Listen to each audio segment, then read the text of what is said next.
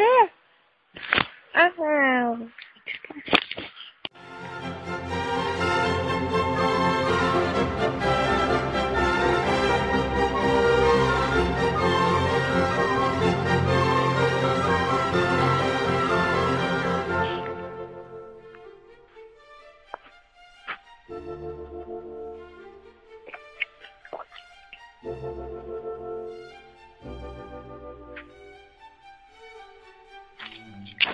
Something's coming.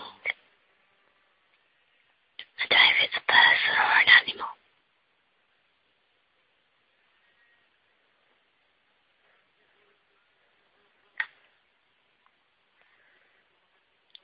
Bloody bees, get off me.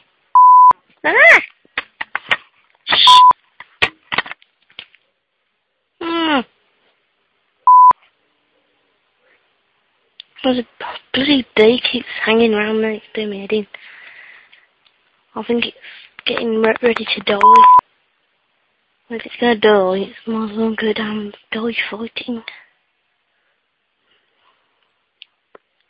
Something's up there. I'm gonna pause it for a second though. Sorry. It's coming close, I'm scared. I'm scared. I can't see anything, but I've got to be quiet just in case it is an animal who might scare it.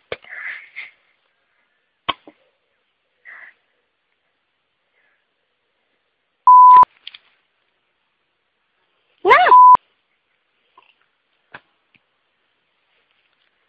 That's strange. It might be a squirrel or a pheasant.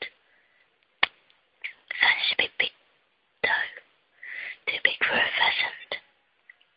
I have a f***ing cricket on me now. My arse hurts as well. This look. It's still moving. I know there's a badger hole up there, so it might be getting ready to come out. Or it might be a fox. I hope it is. I like foxes when they don't bite you. Not that I've been bitten by a fox, but you know. Bloody bee's lost. And it keeps coming over here. Sod off, will you? Sod off and die somewhere. Quietly. I had to move anyway, but I'm probably in the pathway of whatever's coming. I'm scared. See everywhere is these little f***ers. Stinging nettles. Well, not stinging nettles, they're thistles, aren't they? I sat on one of those once, fucking killed. My stick's broke now, look. That's not much good, is it? Sort of. I think I'm actually sitting on a thistle. I can feel it penetrating my bum cheek. Very, very slowly. Slow and painful.